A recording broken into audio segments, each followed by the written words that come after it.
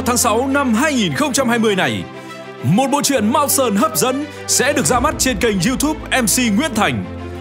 Kịch tính, lôi cuốn, không thể ngừng nghe, kiến thức sâu rộng về huyền học, thám hiểm mộ cổ không chỉ ở Trung Quốc mà còn qua cả Ai Cập, Miến Điện hay châu Âu, hóa giải bí mật về báu vật bậc nhất của Tần Thủy Hoàng, tượng trưng cho quyền lực của nhiều đời Hoàng đế Trung Hoa.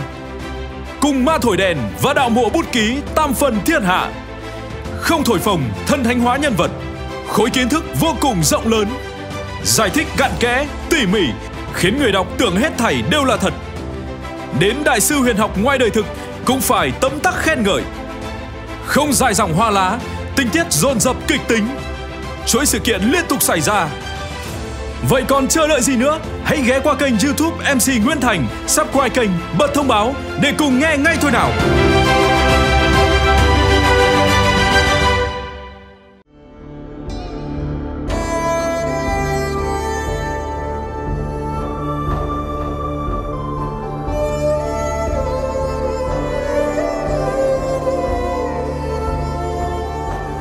Chào mừng các bạn đến với chương trình đọc truyện đêm khuya của Nguyễn Thành. Hôm nay chúng ta sẽ cùng đến tiếp với câu chuyện MAO SiN của tác giả Trương Ngọc Khanh, người dịch Hoa Ẩn. Các bạn thân mến, ở phần trước, Trương Quốc Trung đã chữa khỏi bệnh cho Lý Đại Minh nhờ công sức của sư phụ Mã Chân Nhân. Vậy phần tiếp theo sau đây, Mã Chân Nhân sẽ truyền thừa những kỹ năng gì, thuật pháp gì cho Trương Quốc Trung. Chúng ta cùng nghe tiếp phần của ngày hôm nay. Chương thứ 11 mang tên Bắt Kẻ Gian. Các bạn thân mến, chuyện MAO SiN chỉ được phát sóng duy nhất trên kênh YouTube của Nguyễn Thành. Rất mong các bạn có thể qua kênh YouTube, like, đăng ký kênh, bật thông báo để được đón nghe sớm nhất những video tiếp theo. Còn nếu thấy hay thì hãy chia sẻ, donate ủng hộ Nguyễn Thành. Xin cảm ơn các bạn rất nhiều. Còn bây giờ thì chúng ta cùng vào câu chuyện. Phần thứ 3. Thời gian thấm thoát thoi đưa, lại qua một năm. Một năm này đối với Trương Quốc Trung phải nói là hãi hùng khiếp vía. Khổ sở cả đời đều dồn hết vào đây. Tuy Mã Chân Nhân rất được tôn trọng ở Lý Thôn, nhưng dù sao cũng mang thân phận đầu trâu mặt ngựa, không tránh khỏi việc xuống ruộng cày cấy. Tuy nhiên, có đồ đệ ở đây, việc gì ông ta phải đích thân ra tay. Hàng ngày, Trương Quốc Trung phải hoàn thành nhiệm vụ của mình.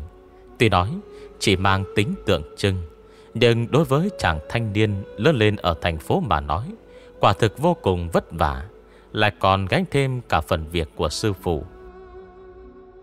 Công nhận bản lĩnh hành hạ người khác của Mã Chân Nhân tuyệt đối đạt cấp chuyên gia.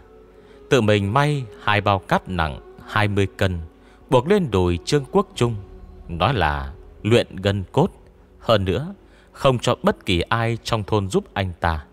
Cả ngày làm việc quần quật, còn phải mang theo 2 cục nợ ở chân. Quả thực chẳng khác gì tù khổ sai. Thế vẫn chưa hết, tối về nhà còn bị bắt học thuộc cả đống khẩu quyết, tâm pháp.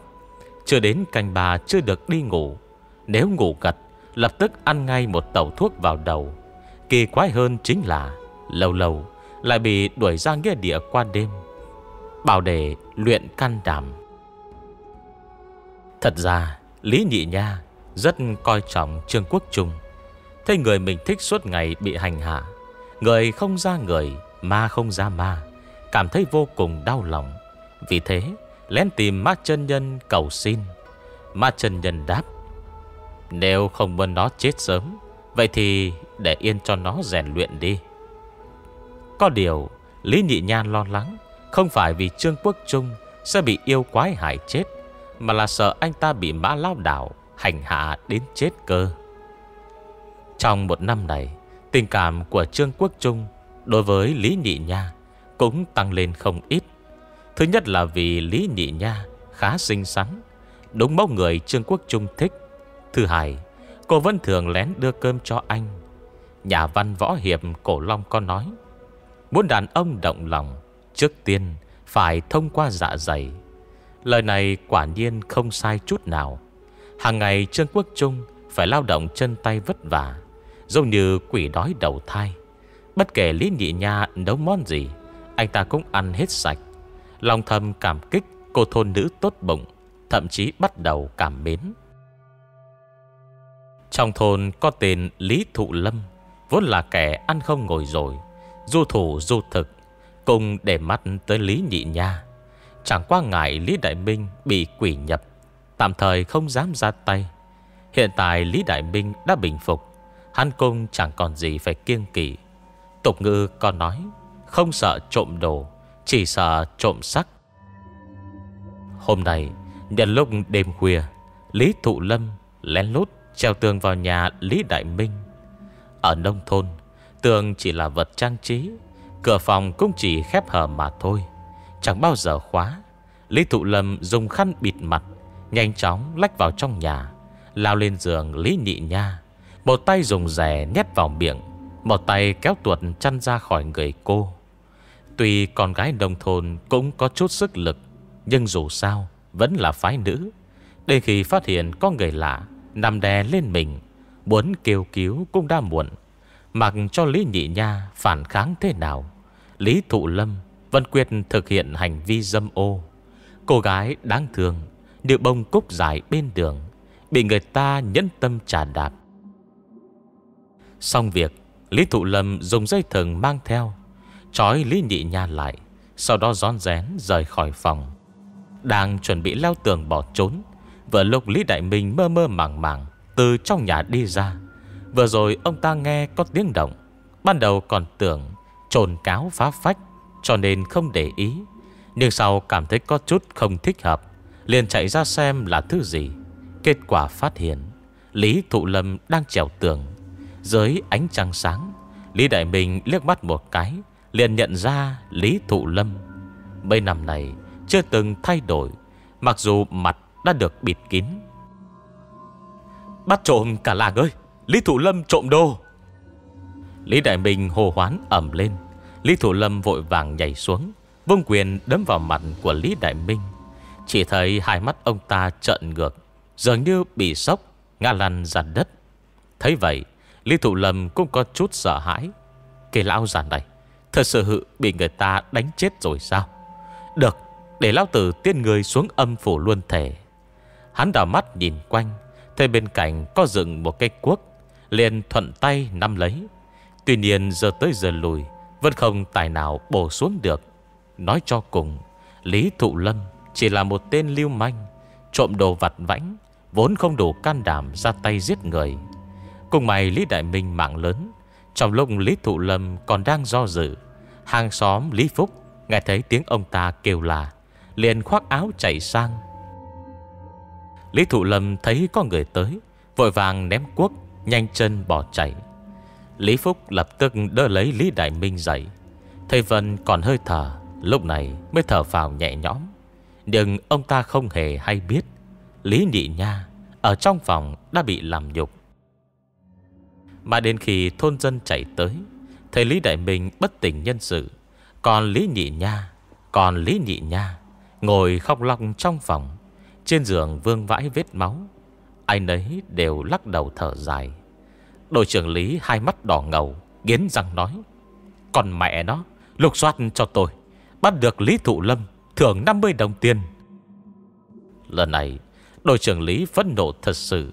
Xưa này chưa từng thấy ông ta như vậy. Thứ nhất vì Lý Đại Minh là con cháu trong nhà. Thứ hai do hoàn cảnh của nhà Lý Đại Minh vô cùng đáng thương, gặp nhiều bất hạnh, không thể chịu thêm bất kỳ đả kích nào nữa. Tuy nhiên giờ phút này, người bị lửa giận thiêu đốt mãnh liệt nhất xem ra chính là Trương Quốc Trung. Lục trường đấu tố lũ Hán gian phản quốc, cùng lắm chỉ thấy phiền. Hiện tại là hận đến ăn sâu vào xương tủy. Cảm giác mệt mỏi của Trương Quốc Trung sớm đã không còn. Không cần mấy phút đồng hồ đã cùng đội trưởng Lý vạch ra kế hoạch lùng bắt kẻ thù ác. Trương Quốc Trung dẫn đầu 10 thanh niên trí thức cùng 10 mấy thôn dân lục soát khu phía đông.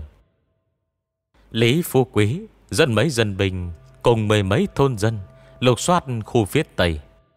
Phía Nam phía Bắc lần lượt giao cho Lý Phúc cùng Lý Nhị Quý. Còn Lý Tam Quý dân theo 5-6 người mai phục trước nhà Lý Thụ Lâm. Mà Trần Nhân ở lại giúp đỡ Lý Đại Minh xem mạch châm cứu. Đội trưởng Lý đích thân trấn an Lý Nhị Nha, đồng thời sai người chạy qua mấy thôn bên cạnh thông báo, hỗ trợ lùng bắt. Lý Thụ Lâm là tên vô lại, thường xuyên trộm gà trộm chó, nổi danh làng trên xóm dưới. Mấy thôn lân cận không ai không biết, căn bản không cần xem ảnh chụp. Trong lúc nhất thời, Lý thôn cùng mấy thôn xung quanh đèn đuốc sáng trưng, mọi người xách theo cuốc xẻng chia nhau tìm kiếm.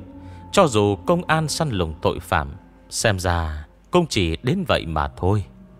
Lý Thụ Lâm không có kinh nghiệm lẩn trốn, chưa đầy 2 tiếng đồng hồ đã bị Lý Phú Quý tóm được trong một chuồng nuôi gia súc. Lúc đưa đến trước mặt Trương Quốc Trung, mặt môi đã bầm dập sưng vù. Thấy Lý Thụ Lâm xa lưới, hơn nữa còn do chính con trai mình bắt, đội trưởng Lý thở phào một hơi. Thứ nhất, tội phạm quy án. Thứ hai, tiết kiệm được 50 đồng. Ở nông thôn, tư tưởng tương đối bảo thủ, cưỡng gian chính là trọng tội. Theo ý của đội trưởng Lý, cứ trực tiếp đánh chết rồi đào hố chôn xác cho xong. Lục Trường đối phó quỷ tử Nhật Bản cũng toàn dùng chiêu này. Trương Quốc Trung ngăn ông ta lại. Dù sao anh ta cũng là người thành phố, biết không thể lạm dụng tư hình. Mặc dù không thể tự tiện xử lý Lý Thụ Lâm, nhưng đấu tố thì không thành vấn đề. Hôm sau, một cuộc đấu tố quy mô lớn nhất từ trước tới nay diễn ra tại Lý Thôn.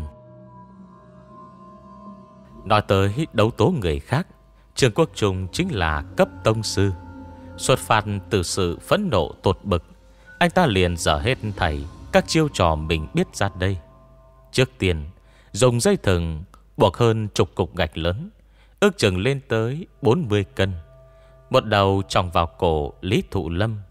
Dây thừng sợi nhỏ nhưng rất bền chắc, thiết chặt ra cổ, tạo thành vết hằn sâu. Sau đó bắn đi vòng quanh thôn. Đội trưởng Lý đằng trước gõ phèn la, Trương Quốc Trung và đám thanh niên trí thức theo phía sau. Lý Phú Quý cầm roi chăn gia súc trong tay, cứ 3 bước lại quật một cái. Mỗi lần như thế, trên người đều để lại vết lằn rớm máu. Một ngày lăn lộn kết thúc, cơn giận trong lòng Trương Quốc Trung đã vơi đi ít nhiều. Vừa định lấy cớ làm công tác tư tưởng đi an ủi Lý Nhị Nha, bỗng nhiên Lý Nhị Quý chạy như bay vào nhà, thiếu chút nữa đụng phải Trương Quốc Trung, gấp đến độ không nói nên lời. Trương tiên sinh à, không xong rồi. Nhị Nha thắt cổ.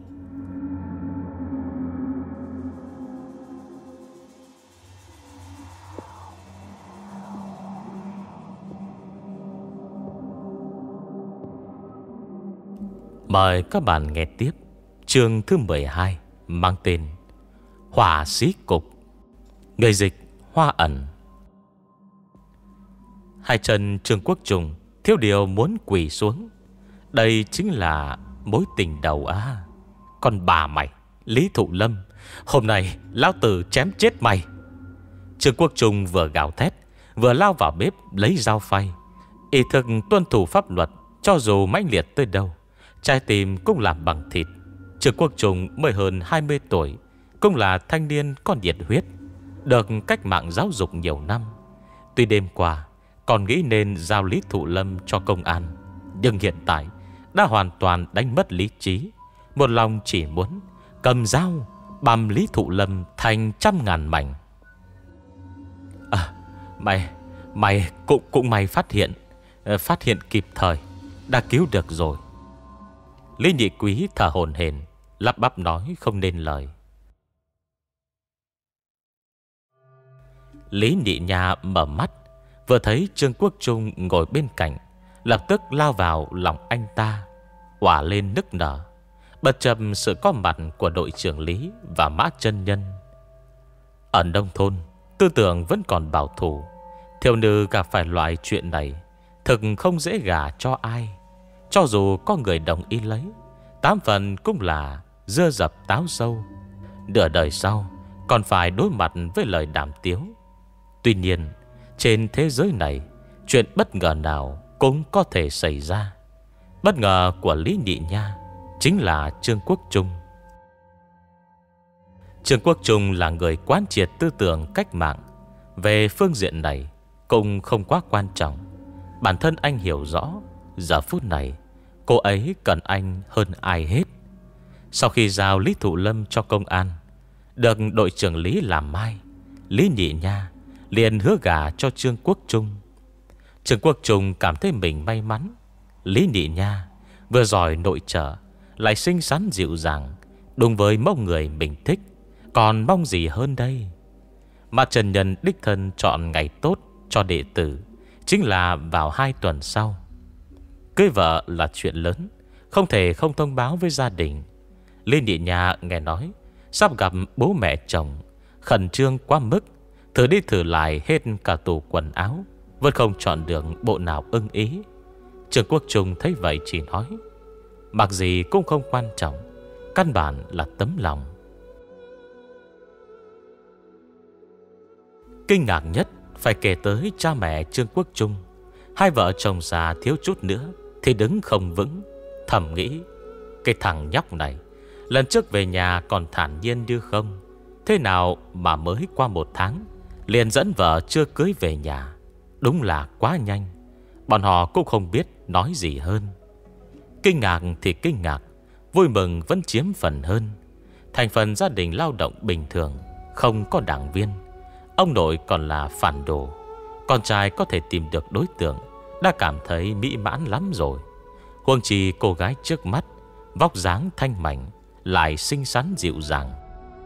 Bố mẹ Trương Quốc Trung đưa cho anh ta 200 đồng, bảo dùng để cưới vợ.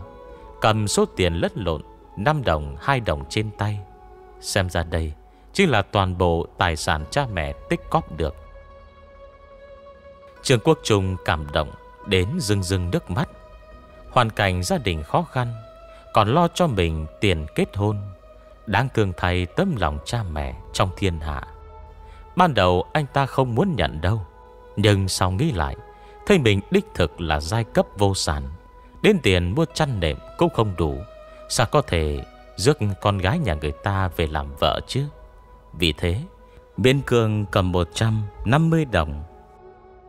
Em trai Trương Quốc Trung là Trương Quốc Nghĩa nghe nói đại ca muốn kết hôn, liền kéo anh trai qua một bên, nói là có quà muốn tặng.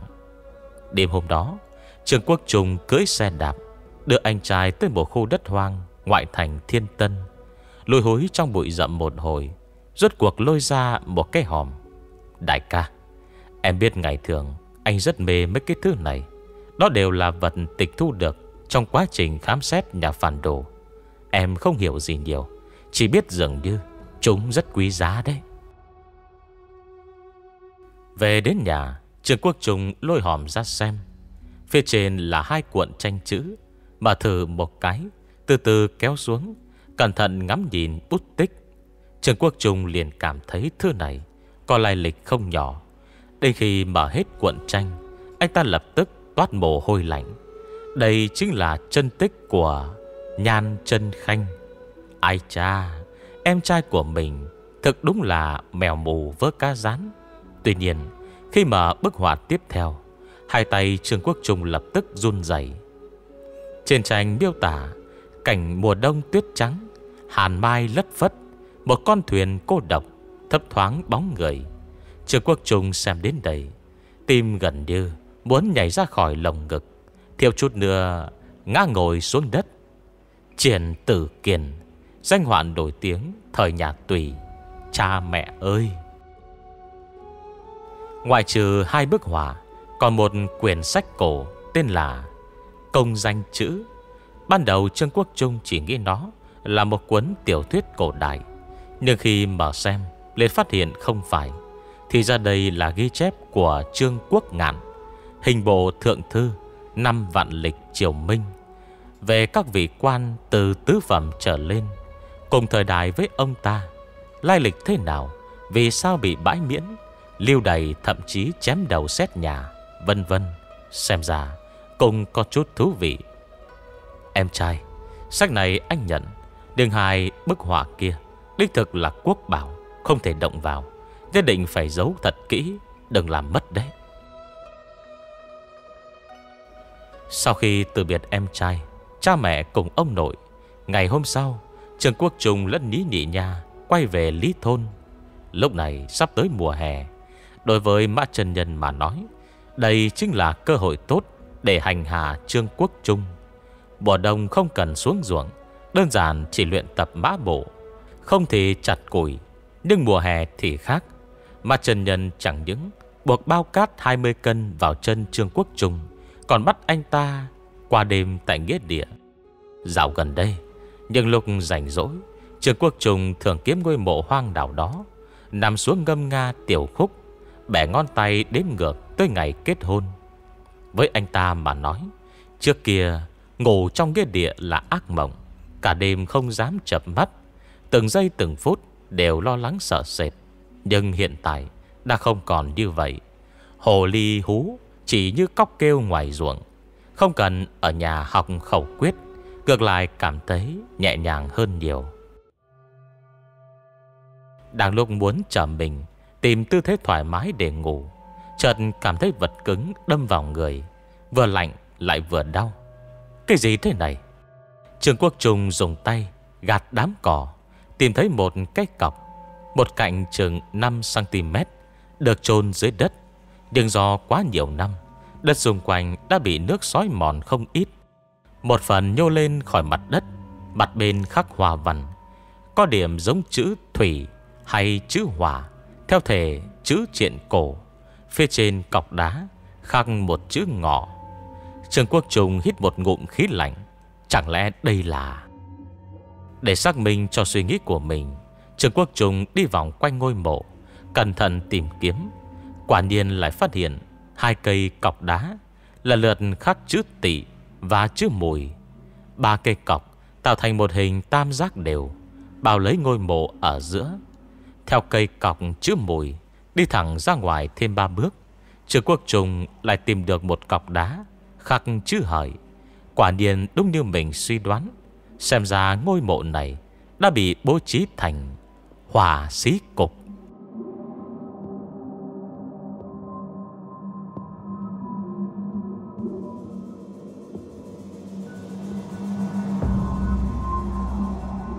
Mời các bạn nghe tiếp chương thứ 13 mang tên Bí mật. Người dịch Hoa Ẩn, giọng đọc Nguyễn Thành. Rất mong các bạn có thể qua kênh YouTube, đăng ký kênh, bật thông báo để được đón nghe sớm nhất những phần tiếp theo. Đừng quên chia sẻ hoặc donate ủng hộ Nguyễn Thành nếu các bạn cảm thấy hay. Còn bây giờ thì chúng ta cùng vào nghe chuyện. Hỏa xí cục, còn gọi xích diễm cục, là một loại bố cục mộ táng cực kỳ ngoan độc. Hồn phách con người thuần âm, gặp nước tất mạnh, gặp lửa tất yếu. Hỏa xí cục dùng 6 cây cọc đá dài 3 thước, lần lượt khắc lên Tỵ, Ngọ, Mùi, Hợi, Tý, Sửu trong 12 địa chi chôn xung quanh mộ. Tỵ, Ngọ, Mùi ở trong, Hợi, Tý, Sửu ở ngoài. Trong địa chi tam hội, Tỵ, Ngọ, Mùi hợp thành Nam Phương Hỏa, Hợi, Tý, Sửu hợp thành Bắc Phương Hỏa. 2 nguồn lửa này trong MAO SiN thuật gọi là lục địa hỏa. Đối với hồn phách người bình thường mà nói, đơn giản chính là sự dày vò lớn nhất. Ngoài ra, hố chôn được trải một lớp tro hương xuống dưới đáy. Hạ táng thi thể vào giữa trưa, chính ngọ ngày đại thử, nóng nhất trong năm. Lúc chôn đảo lộn đầu đuôi, còn dùng lê mộc, một loại gỗ thuần dương, làm quan tài. Xích tiêu, một loại bột đá thuần dương, hiệu quả tương đương với chu sa, làm quách. Bị bày hỏa xí cục như vậy, linh hồn chủ nhân ngôi mộ sẽ bị vây khốn bên trong, không cách nào đầu thai, vĩnh viễn chịu sự hành hạ dày vò của xích diễm. Nói cách khác, loại bố cục mộ táng này chẳng khác gì vô gian luyện ngục do con người tạo thành.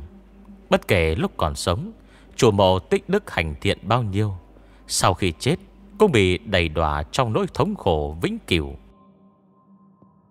Mộ cục này do một phương thủy tiên sinh thời nhà Minh tên Lưu Sùng Đức phát minh ra. Trong Mao Sơn đồ chí có ghi, tính đến cuối thời nhà Thanh, mộ cục này chỉ được dùng qua một lần. Nhưng rốt cuộc ai xui xẻo bị hành hạ, đến trên cũng không yên như vậy. Trong đó lại không đề cập đến chém đầu xét nhà vẫn chưa đủ, còn phải làm tới mức này. Thời xưa đúng là không dễ đắc tội. Trương Quốc Trung thật sự không ngờ mình lại có thể gặp được mộ cục độc nhất thế gian, hỏa sĩ cục ở nơi hoang vắng như Lý Thôn.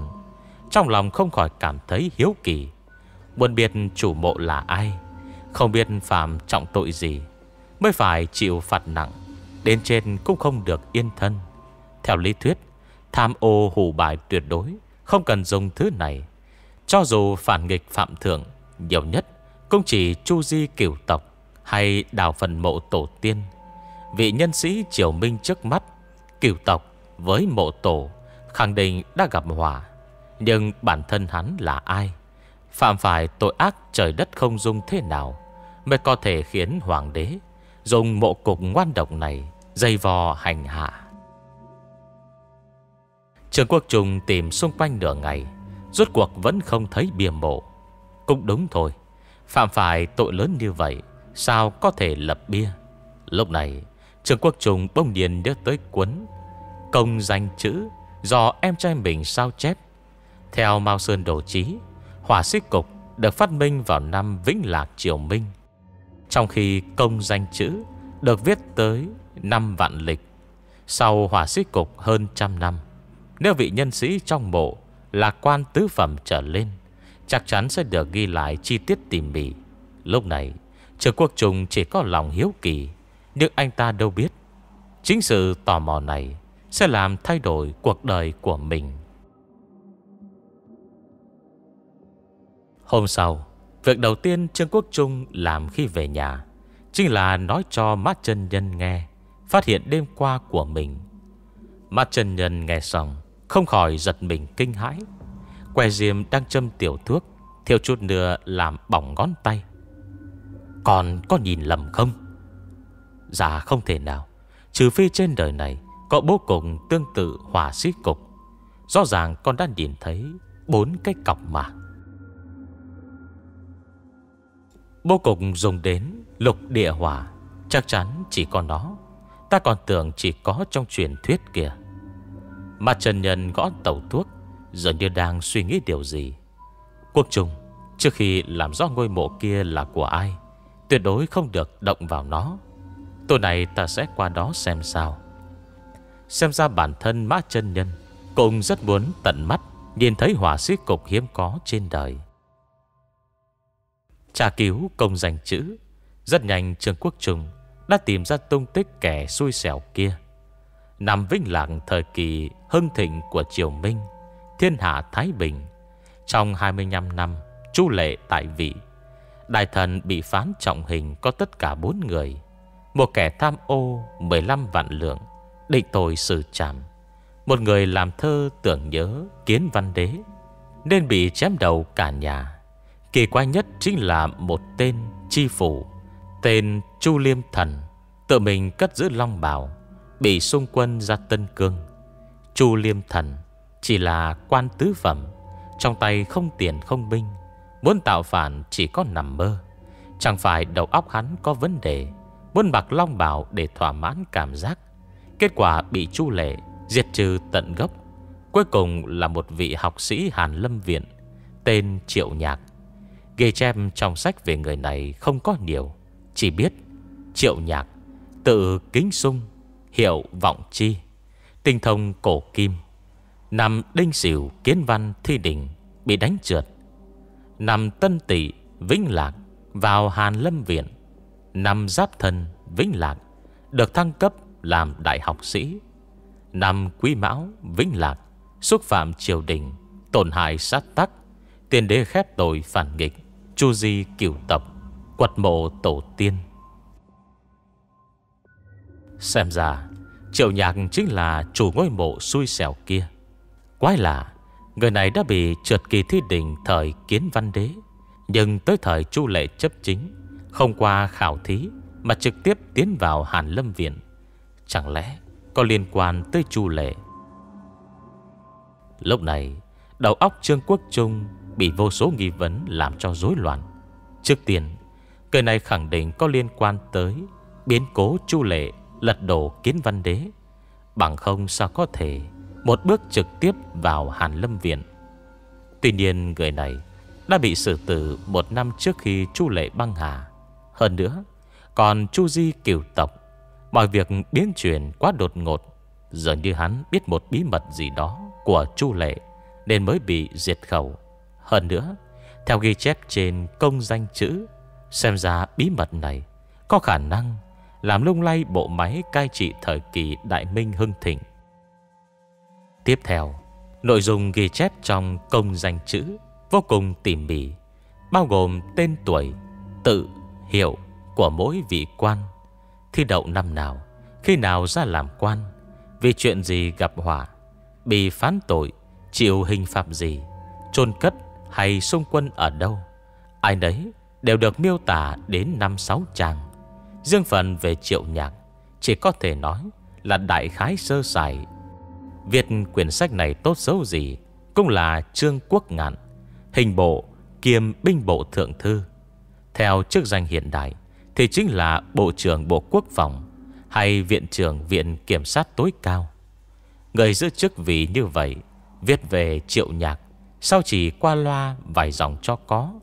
Xem ra bí mật Triệu Nhạc nắm giữ không chừng là cơ mật bên trong vương thất, hay thậm chí là bí mật riêng tư của Chu Lệ.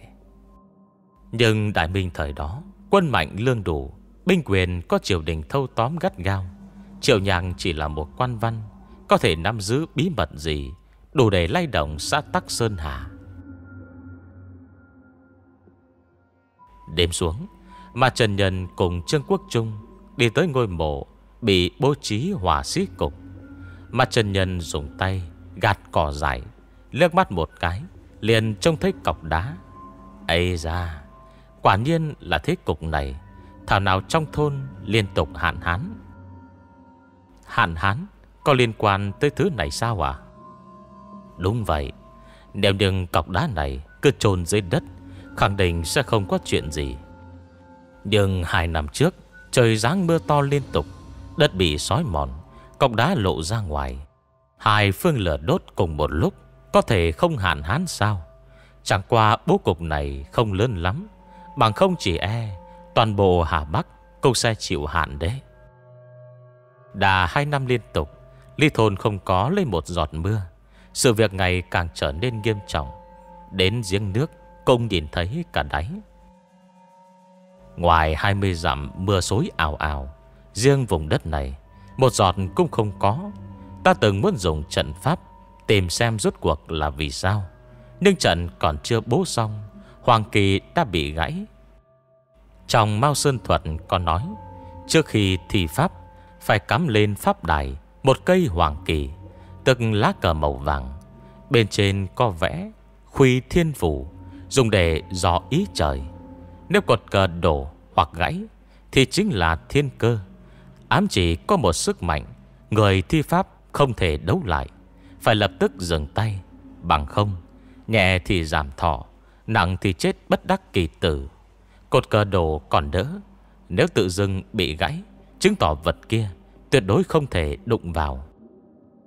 Ta thấy bố cục quá lớn, cho nên không dám cố. Dù sao vẫn chưa khô hạn đến chết đói chết khát.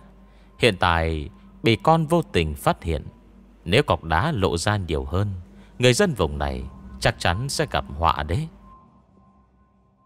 Vậy phải làm sao? Chẳng lẽ đào nó lên? Mà Trần Nhân trầm mặc không lên tiếng. Cái này gọi là sơn ngoại hữu sơn, thiên ngoại hữu thiên. Vị phong thủy tiên sinh Lưu Sùng Đức thời Minh kia, tuy không có tiếng tăm gì, nhưng lại phát minh ra mộ cục liên thông thiên cơ. Bố cục dưới đất này không thể phá. Còn vì sao không thể phá? Nếu phá sẽ có hậu quả gì? Đến Mã Trần Nhân cũng không hiểu được, chỉ biết tuyệt đối không thể đụng vào. Hoàng kỳ bị gãy chỉ là minh chứng thuyết phục nhất. Tạm thời cứ để đấy đi, không được nhắc tới nữa. Mà Trần Nhân xoay người lặng lẽ rời đi. Nhưng với Trương Quốc Trung, một thanh niên 20 mấy tuổi tràn đầy nhiệt huyết, lòng hiếu kỳ đối với ngôi mộ này lại tăng thêm một bậc.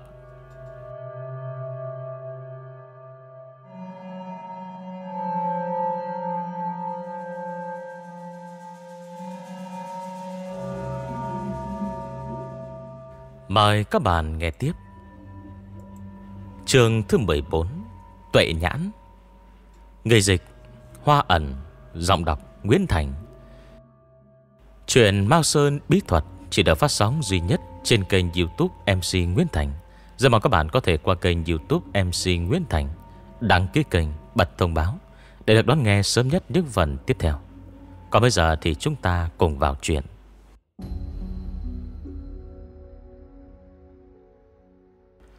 Chợp mặt đã qua một tuần, hôn sự của Trương Quốc Trung và Lý Nhị Nha đã định vào ngày 18 tháng 5.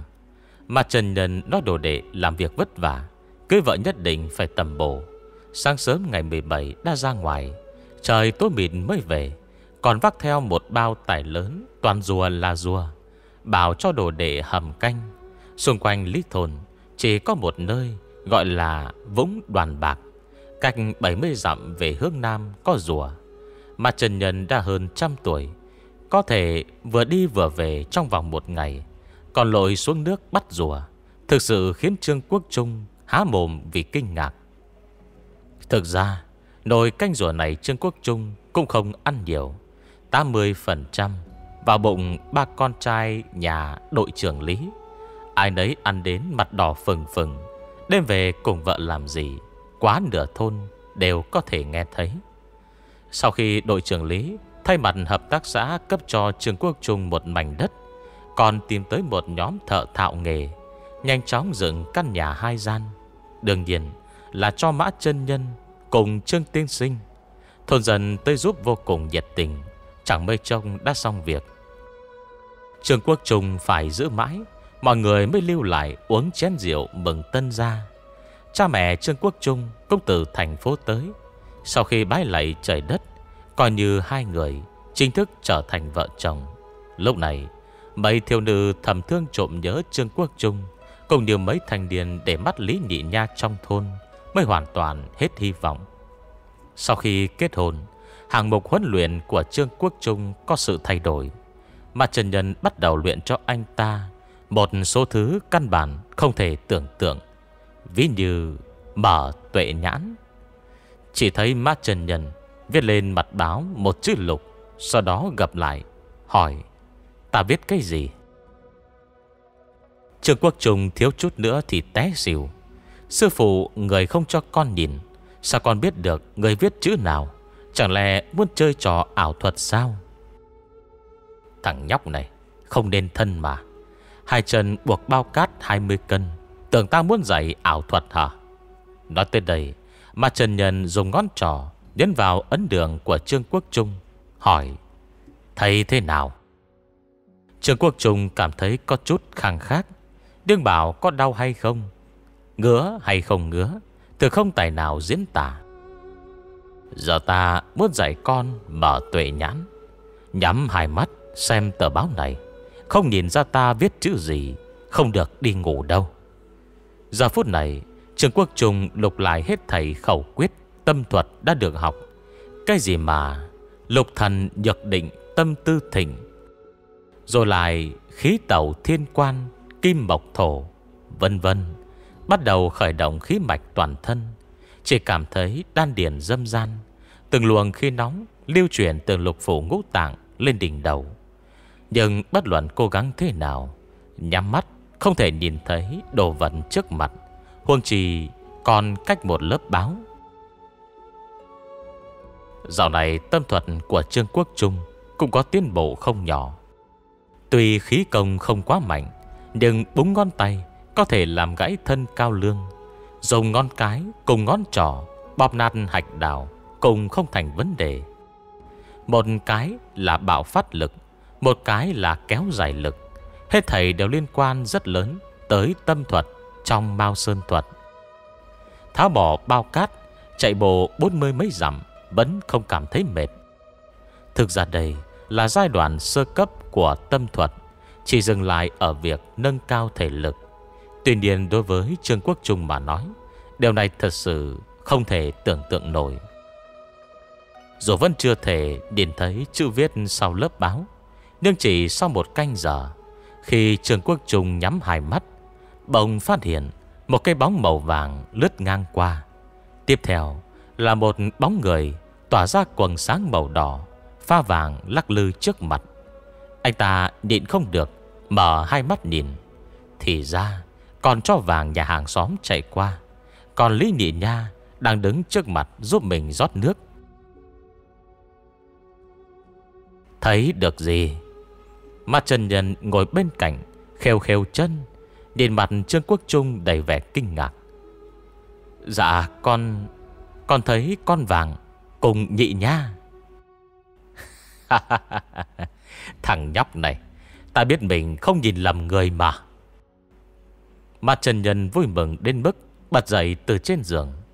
Sư ca của con trước kia phải mất gần 1 tháng mới có thể đạt tới trình độ này, còn con chỉ cần 1 canh giờ đã nhìn thấy. Trương Quốc Trung được biết mở tuệ nhãn chính là kích phát bản năng nguyên thủy trong cơ thể của con người. Giống như loài khỉ bất thường rất mẫn cảm đối với dương khí hoặc âm khí. Theo cách nói trong Mao Sơn thuật, con người ngoại trừ 2 mắt còn có một con mắt thứ 3, chính là tuệ nhãn, nằm giữa 2 hàng lông mày. Tuy nhiên nó không phải con mắt thật sự, mà là bộ phận cảm nhận dương khí của loài người từ thời viễn cổ. Mao Sơn thuật gọi là tuệ nhãn, chúng các giáo gọi là thông thiên nhãn.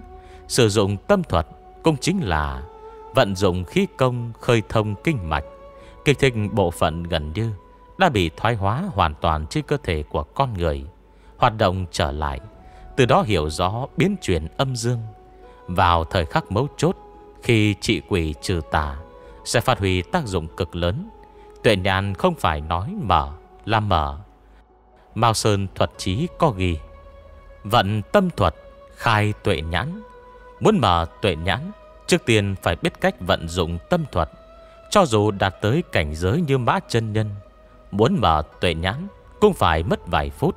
Rốt cuộc Trương Quốc Trung cũng nhận ra, mở tuệ nhãn căn bản không thể thấy được chữ viết bị báo che khuất.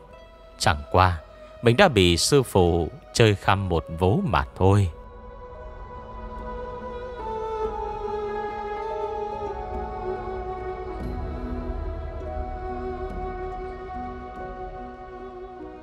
Mời các bạn nghe tiếp chương thứ 15, mang tên Vết Chàm Màu Đen. Người dịch Hoa Ẩn, giọng đọc Nguyễn Thành. Chuyện Mao Sơn bí thuật chỉ được phát sóng duy nhất trên kênh YouTube MC Nguyễn Thành.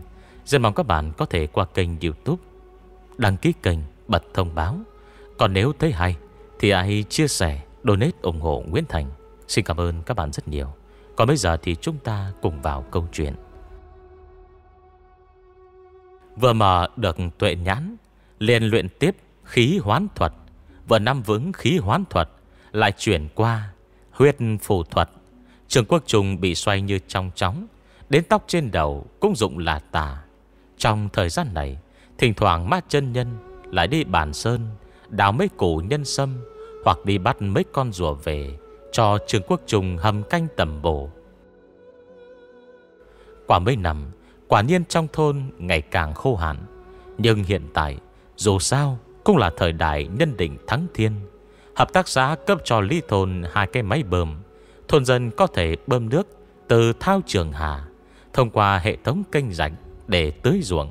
Cho nên mấy năm này, mặc dù trời liên tục hạn hán, nhưng cũng không ảnh hưởng nghiêm trọng đến việc sản xuất trong thôn. Chợp mắt 2 năm lại qua đi, mà Trần Nhân đã tính ra năm Trương Quốc Trung 30 tuổi sẽ có con, cho nên anh ta cũng không nóng vội. Chẳng qua Lý Nhị Nha sốt ruột, đêm nào cũng bắt chồng tạo em bé. Ban ngày Trương Quốc Trung bị Mã chân nhân hành hạ đến bơ phờ.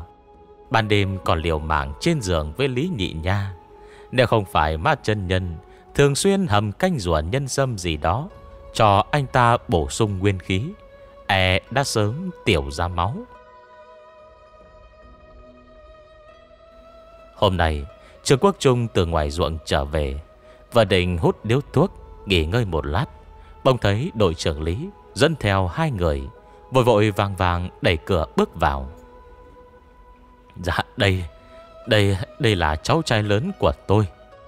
Đội trưởng Lý chỉ vào Trương Quốc Trung, tự hào nói. Trương Quốc Trung liếc mắt nhìn 2 người, một già một trẻ, đi cùng đội trưởng Lý, bộ dáng trông như dân chạy nạn, vẻ mặt vô cùng khổ sở. Người đội trưởng Lý dẫn tới, Trương Quốc Trung ít nhiều cũng phải nể tình. Rốt cuộc mấy năm nay toàn nhờ ông ta chiếu cố 2 vị này. Khiến Trương Quốc Trung bất ngờ chính là 2 người kia bỗng lao tới trước mặt anh ta, quỳ sụp xuống đất. Hành động này đến đội trưởng Lý cũng phải sừng sốt. Gì vậy? Có chuyện gì cứ từ từ mà nói chứ. Trương Quốc Trung vội nâng người đàn ông lớn tuổi dậy. Lúc này Ni Nhị Nha vừa ra tới, thấy vậy cũng không khỏi choáng váng. 2 người xa lạ đang quỳ gối van xin Trương Quốc Trung. Hỏi ra mới biết bọn họ là đội trưởng Lưu và xã viên của đội sản xuất Lưu Gia Thôn. Cách đây 20 dặm, 2 ngày trước, trong thôn xây lò gạch, đào được một ngôi mộ cổ, quy mô không lớn lắm. Qua ngày hôm sau, toàn bộ những người tham gia đào mộ bỗng nhiên xuất hiện đốm đen trên thân thể, bao gồm con trai của đội trưởng Lưu cùng cha người xã viên kia. Ban đầu cũng không nghiêm trọng, chỉ là đốm đen nhàn nhạt nổi lên dưới da, không đau không ngứa, cho nên không ai để ý. Nhưng chưa quá 1 tuần, da của bọn họ bắt đầu tấy đỏ, sau đó chảy nước mù hôi thối. Hơn nữa, đốm đen dưới da cũng ngày càng lan rộng, cơ ngáy khó chịu, tự mình cào cấu gào khóc, sống không bằng chết. Hê động vào liền cảm thấy như cắt từng thớt thịt. Mấy xã viên lớn tuổi ngày nào cũng đau đến ngất xỉu. Khi tỉnh dậy lại tiếp tục chịu cơn ngứa xuyên tim. Đặc biệt là con trai đội trưởng Lưu, thậm chí còn muốn tự sát. Tình trạng bọn họ đã không thể trì hoãn thêm nữa. Đốm đen đã lan tới lòng bàn chân. Bất kể mời bao nhiêu thầy thuốc từ thị trấn thành phố, còn cả chuyên gia gì đó, cũng không thể tìm ra nguyên nhân. Hiện tại, những người bệnh nặng chỉ có thể tạm thời dùng thuốc gây tê giảm đau. Hơn nữa, do sợ bệnh truyền nhiễm, cho nên ngoại trừ 3 người đã được chuyển lên thành phố, còn lại đều được cách ly. Nói dễ nghe là để chữa trị, nhưng với điều kiện y tế cơ sở ở đó, thực chẳng khác gì chờ chết. Mặc căn bệnh quái ác này đều là những người tham gia xây lò gạch hôm đó. Xem ra có liên quan đến ngôi mộ cổ kia. Bọn họ đã thử mời mấy vị tiên sinh, nhưng nửa ngày cũng không tìm ra manh mối, một mực khẳng định đây là dịch bệnh. Vậy thì vì sao những người không đào lò gạch vẫn bình an vô sự? Trong lúc tình thế cấp bách, đội trưởng Lưu đành phải mặt dày tìm gặp người vốn có xích mích với mình là đội trưởng Lý, nhờ ông ta nói giúp bởi vì thần tiên trị hết bệnh cho Lý Đại Minh 2 năm trước, qua Lưu Gia Thôn một chuyến. Hôm nay vừa lúc Mã chân nhân đi Bản Sơn đào nhân sâm, sớm nhất ngày mai mới về. Hiện tại con trai đội trưởng Lưu cùng những thôn dân khác đang nằm trong khu vực cách ly chịu khổ. Bọn họ không thể trì hoãn. Nói thật, Trương Quốc Trung cũng chưa từng nghe qua căn bệnh kỳ quái này. Trong MAO SiN Đồ Chí hay MAO SiN Thuật Chí đều không đề cập tới mộ cổ tương tự. Đội trưởng Lưu, theo ông kể, con trai ông với những người khác dường như mắc bệnh à? Còn chưa dứt lời, đội trưởng Lưu liền lôi từ trong túi ra hơn chục bao thuốc lá, quỳ xuống nói: Trương tiên sinh, tôi đã lớn tuổi, không thể sinh con được nữa. Nếu cậu cũng mặc kệ chúng tôi, nhà họ Lưu sẽ thành tuyệt tử tuyệt tôn. Ông ta vừa quỳ vừa khóc. Trương Quốc Trung thực không biết làm thế nào. Bệnh chính là bệnh, quỳ mãi ở đây cũng vô dụng. Vì thế nói: hay ông chờ sư phụ tôi về. Người không chỉ đạo hành cao thâm, còn thông hiểu y thuật, nhìn qua là biết. Với chút bản lĩnh của tôi, cũng chỉ nhìn ra thứ kia là bệnh thôi. Đội trưởng Lưu nghe xong lập tức ngây người, thầm nghĩ chẳng còn cách nào khác, đành cho người về thôn báo tin, còn mình lưu lại Lý thôn chờ Ma Lao Đảo quay về. Chuyện tới nước này cũng chỉ có thể coi ngựa chết như ngựa sống mà chỉ.